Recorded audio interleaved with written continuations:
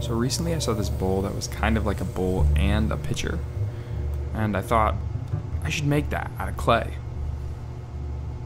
So I decided to do this in porcelain. Porcelain is super soft and has a nice surface quality, and I think it makes really good pouring vessels. So after pulling the body, I stretched the rim up like this and then stretched it forward to get that nice pouring shape.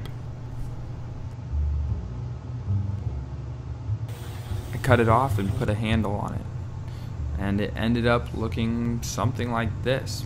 So let me know, what do you guys think? Is it a pitcher bowl or a bowl pitcher?